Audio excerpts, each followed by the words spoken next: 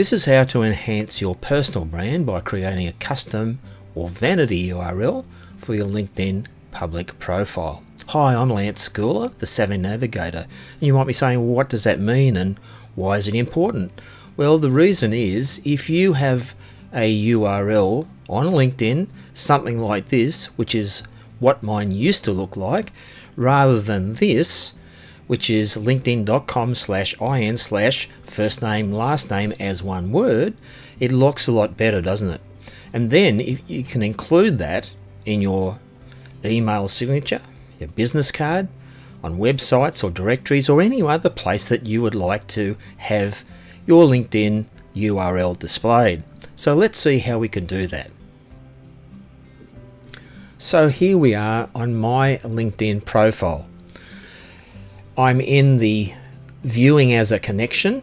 So if you were looking at my profile, this is what you'd be seeing. And here at the contact information or contact info on the left here is my URL. So if yours does have the gobbledygook in it, as I say, that's where it'll be displaying.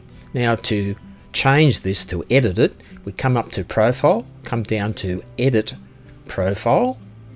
That will transfer the page into the edit functionality, and you can tell that's the case because as you pass your cursor over these fields, the little pencil comes up. Now what we want to do is either we can come to this area here with a drop down menu, manage public profile settings, or you can come across to the URL. At the end there's a little settings wheel and it says update your public profile settings. So I'm going to click here. You can do either of those. Click here and that will bring up this new view of your public profile. This is what the public would see, not a connection.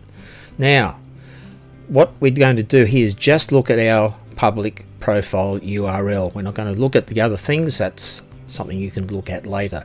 So over here on the right at the top,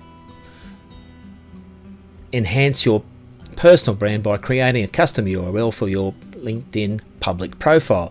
And this is the URL. So if you're looking at yours and it has a gobbledygook in it, so this is what you would do. You would click on the pencil, you would type in your first name, last name together and see if it's available. If it's already taken by somebody else, then you'll have to choose something else. Maybe first name, middle initial, last name, or some combination of numbers or a country that you're from or something like that to indicate something special.